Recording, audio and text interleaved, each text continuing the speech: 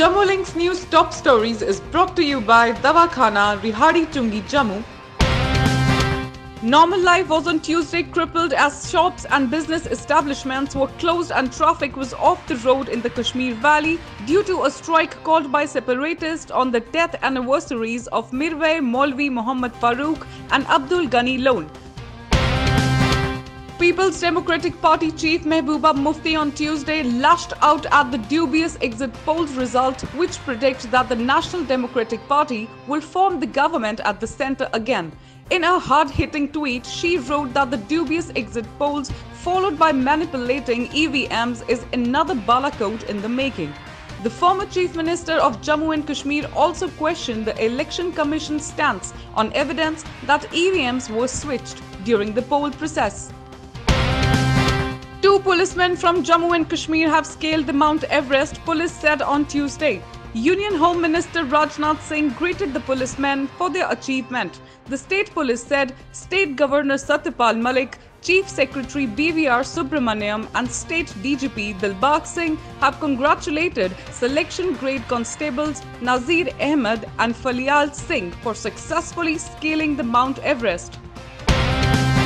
Amidst exit polls predicting a comfortable victory for the BJP-led NDA, Congress General Secretary in charge of UP East Priyanka Gandhi Vadra sent an audio recording to her party workers urging them not to believe in the survey. The exit polls on television channels on Monday projected that the BJP-led NDA will retain power at the centre again. With an aim to provide injury-free journey to the pilgrims, the Sri Mata Vaishno Devi Shrine Board on Tuesday introduced safety gadgets for pony riders performing pilgrimage from Katra town to Bhawan, situated in Trikuta Hills of Katra town in Riyasi district of Jammu and Kashmir. To have safety-free journey, especially for those who are performing pilgrimage by ponies, the Shrine Board introduced helmets, knee and elbow guards to prevent injuries, Simrandeep Singh, Chief Executive Officer of the Shrine Board said. Governor Satyapal Malik, Chairman Sri Amarnath Ji Shrine Board, chaired a high-level meeting to review important security-related matters with regard to the Sri Amarnath Ji Yatra, which is scheduled to commence on 1st July 2019 from both the Baltal and Pahalgam routes.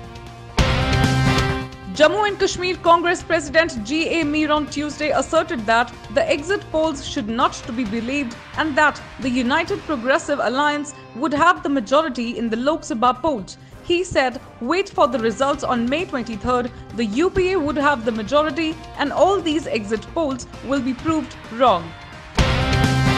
PHE Employees United Front conducted Gherao of Chief Engineer Office PHE Department Jammu today for adopting delaying tactics regarding the regularization of casual and other workers.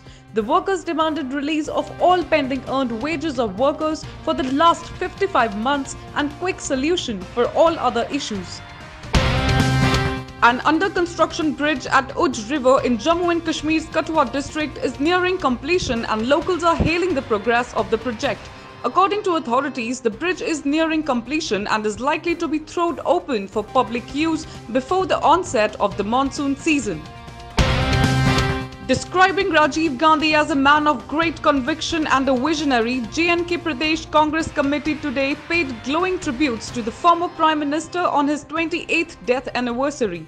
A Congress spokesperson said that JKPCC organized a function at Jammu Party headquarters to pay tributes to the former Prime Minister in which Congress legislators, office bearers and senior party leaders participated and paid floral tributes to Rajiv Gandhi.